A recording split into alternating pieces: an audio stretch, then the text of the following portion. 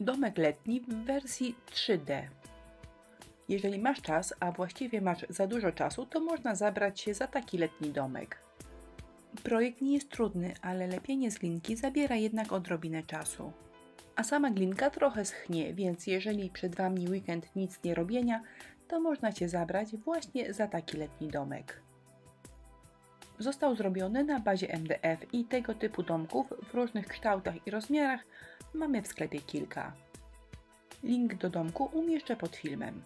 Na MDF-ie farba się trochę ślizga, więc najpierw primeruję, a następnie maluję wszystkie elementy na biało.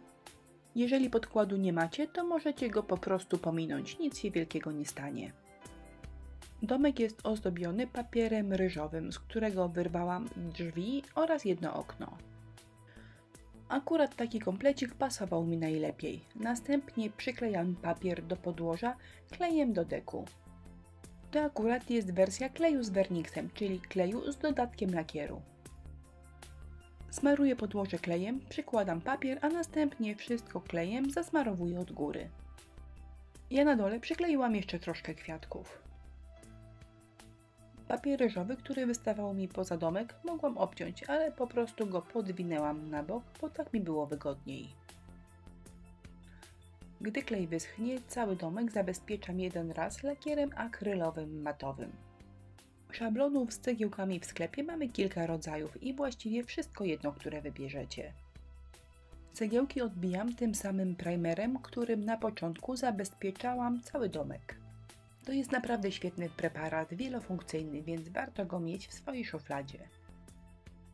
Cegiełki sobie schną, a ja się zabiorę za elementy, które ulepiłam z masy superlekkiej. Zacznę od kilku cegiełek nad oknem. Staram się, aby wielkość cegiełek była podobna do tych, które przed chwilą odbijałam szablonem. Masa superlekka nie trzyma się do powierzchni siłą woli. Trzeba pamiętać, żeby ją podkleić i według mnie najlepszy klej to ten właśnie Express Glue. A teraz okiennice. Wielkość okiennic starałam się proporcjonalnie dopasować do wielkości okna. Może nie są idealne, ale sprawiają wrażenie, że gdy je zamkniemy, to wszystko z nimi będzie ok. Wypróbowałam nowe ustawienie kamery i okazało się, że nie jest najlepsze, bo ciągle wkładam moją głowę w obiektyw. Wybaczcie, więc może powiem to, czego nie widać. Placuszek na okiennicę lekko nożem nagniotłam w poprzek, tworząc wrażenie desek. Następnie dokleiłam do okiennicy cieniutką ramkę i wygląda teraz tak. Powstała jeszcze mała doniczka, którą umieszczę między okiennicami. Elementów z masy superlekkiej nie możemy od razu malować, ponieważ rozlezą się pod wpływem farby. Więc zostawiam okiennicę na 3 godziny i dopiero wtedy maluję. Maluję także cegły z szablonu. Troszkę maluję rozwodnioną farbą i trochę wycieram, dzięki temu cegiełki stają się jaśniejsze niż tło. A te, które mają być najjaśniejsze, po prostu maluję białą farbą. I akurat do tej czynności najbardziej odpowiednim narzędziem wydał mi się mój palec. Gdy farba wyschła, okiennicę jeszcze lekko pobieliłam. Użyłam do tego białej farby akrylowej oraz pędzelka szczecinowego. Chcę, aby okiennice były umieszczone pod małym kątem do elewacji, więc wszystko sklejam klejem na gorąco, bo akurat jego grubość pozwala mi na dokładnie takie ustawienie okiennic, o jakim sobie wymarzyłam. Jeszcze wklejam donicę i już okienko jest przygotowane na to, żeby dodać mu mnóstwo pięknych kwiatów. Ale pomyślałam, że zanim kwiatki, to nad drzwiami też zrobię kilka cegiełek. Może w kamerze wygląda to średnio, ale w naturze naprawdę cegiełki wyglądają świetnie. Do zrobienia kwiatów oprócz masy superlekkiej będzie potrzebny oczywiście klej i jakiś szpikulec. Ja użyłam dłutka, a kwiatki stworzyłam metodą intensywnego dziabania. Jeżeli macie dłutka w kilku rozmiarach, to one także fajnie się sprawdzą. W takiej komfortowej sytuacji dziabiemy masę naprzemiennie, raz grubym, raz cienkim dłutkiem.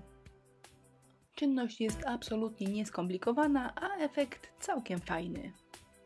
W czasie pracy okazało się, że to dziabanie dłutkiem jest bardzo relaksujące. Z tego powodu zaczęłam dodawać kwiatków, aż wreszcie pomyślałam, że trzeba wiedzieć, kiedy ze sceny zejść i tę robotę trzeba skończyć. No dobra, tyle zostawiam i suszę.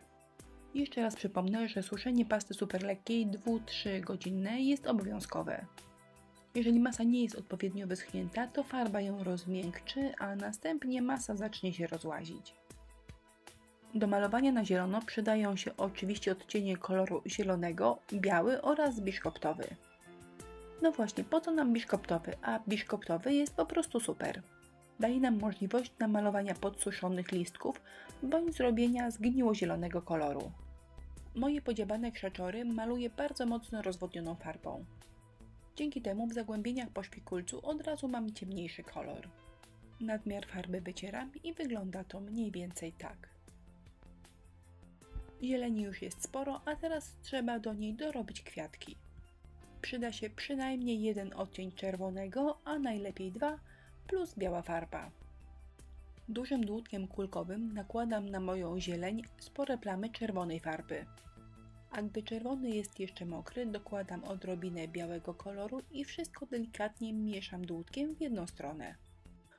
Prosty zabieg, a różyczki wyglądają bardzo fajnie. Nie są idealne, ale za to mają taki niedokończony malarski urok. Różyczki będą wyglądały lepiej, gdy dorobimy im trochę listków.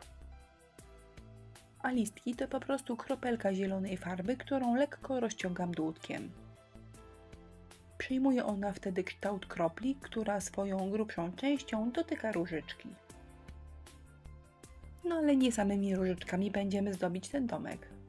Już od Was zależy, jakie kolory kwiatków wybierzecie i jakimi kwiatuszkami ozdobicie swoje dzieło. Ja na kwiatach ogrodowych nie znam się wcale, więc najpierw namalowałam takie niebieskie coś, a potem sprawdziłam, że namalowałam lewkonie. Ukwiecony domek prezentuje się tak. Gdy zabieram się za tego typu projekty, absolutnie nie zależy mi, żeby szybko je skończyć. No i na tym etapie mam dla Was dwie wiadomości, dobrą i złą. Zła to taka, że zostały nam jeszcze całe 3 minuty filmu. A dobra, że mamy jeszcze całe 3 minuty filmu przed sobą. Wybierajcie, którą wolicie, dobrą czy złą, a ja zabieram się za robienie daszka. Zanim daszek skleiłam, do otworów dałam troszkę kleju i dzięki temu będzie się trzymało wszystko znakomicie. Brzegi ozdobiłam cegiełkami, ale już dobrze wiecie, jak je zrobić, natomiast teraz przejdę do dachówek.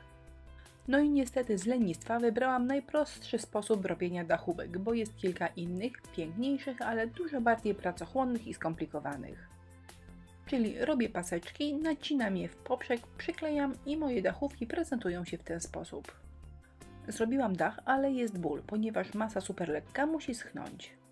Ten czas wykorzystam na to, aby na okienka nałożyć lakier 3D, dzięki temu na oknach i drzwiach pojawiły się szybki. Gdy dachówki wyschną, można je pomalować. 2 odcienie czerwonego plus trochę rozwodnień wyjdzie najpiękniej. Dachówki sobie schną, a ja przechodzę do efektu mchu. Uważam, że te preparaty są super i nie można ich zastąpić farbą, ponieważ w swojej konsystencji posiadają takie delikatne kłaczki. Na domku tego efektu w kamerze nie widać, ale zobaczcie, jak się prezentuje na dolnej zawieszce. O dyndadełku powiem jeszcze kilka słów, ale na razie wracamy do dachu. Ponieważ prawdziwa dachówka ma przepiękny połysk i uzyskuje go specjalnym lakierem o podwójnym kryciu. Gdy lakier wyschnie, na dach dodaję jeszcze trochę mchu. Wydaje mi się, że wygląda to naturalnie. Warto wspomnieć, że mech firmy Pędzle ma super moc. Gdy podgrzejecie go nagrzewnicą, zaczyna puchnąć i wygląda przepięknie. Ale w tej pracy mam za dużo preparatów wrażliwych na ciepłe powietrze i ten efekt niestety muszę odpuścić. Ostatni efekt to zrobienie dyndadełka.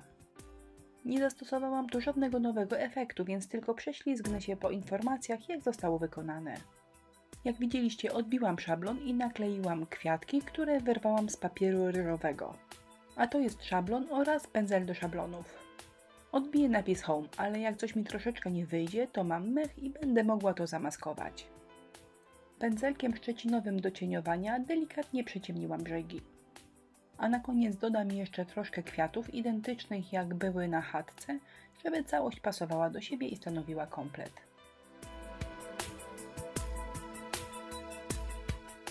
Zawieszka z kwiatkami prezentuje się tak. Jeszcze odrobina mchu i mogę wszystko związać do kupy.